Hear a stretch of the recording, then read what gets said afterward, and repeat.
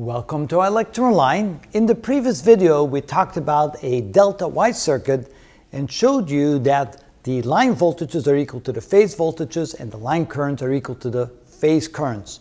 We also came up with an equation where we could calculate the line voltage, or I should say the line current, as being equal to this equation right here, but we didn't show you why that was the case. In this video, we're going to do that. What we're going to do here is we're going to use Kirchhoff's rules where we sum up all the voltages around the loop and set it equal to 0. In other words, we're going to start at B and go around the loop like this in a clockwise direction. So we first have the voltage VAB from the negative to the positive terminal. So that's a positive voltage rise of VAB. Then we come across here with the current IA, the same direction, which is a voltage drop, the current times the impedance. And then going across here, we go against the current, so it's a voltage rise of IB times the impedance. And when you add all that up, it adds up to 0. Now we're going to take this equation and solve it for I sub A. So first of all, we move these two terms to the right side. This becomes positive, this becomes negative. Then we reverse the equation and we divide both sides by Z sub Y, because you can see that each term here has a Z sub Y. So we factor out Z sub Y, divide VAB by Z sub Y, or ZY I should say, and so we end up with IAB equals the voltage divided by the impedance, and the voltage AB is the same as the phase voltage with a 0-degree phase angle divided by the impedance.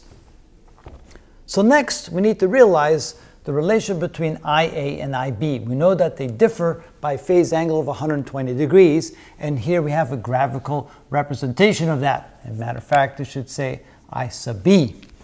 Notice 120-degree phase difference, so that means that this has a real part of minus 1/2 and an imaginary part of minus the square root of 3 over 2. What we're now going to do is we're going to replace IB with what IB is equal to, and then write this in terms of its magnitude and imaginary, or its real and imaginary part. So then we can add the real parts together. 1 plus 1/2 is 3/2, and the minus times the minus gives us a plus. So now we have IA times the quantity 3/2 plus J times the square root of 3 over 2 is equal to the right side, the phase voltage divided by the impedance. Now we can write this in terms of magnitude and phase angle, which ends up being the square root of 3 with a phase angle of 30 degrees.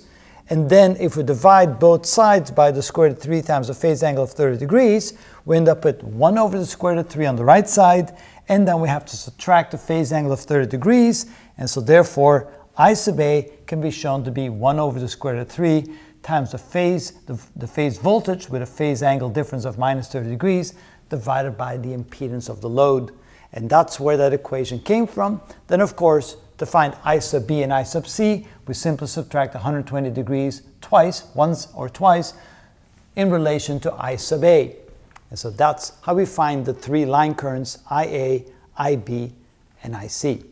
Of course, what we could also do is we could sum up the voltages around this loop and sum up the voltages around that loop. And if we do that, you can see that you get the very same result by going through the same process to find the other two line currents, or simply take the first line current and then find the next two line currents by subtracting 120 degrees.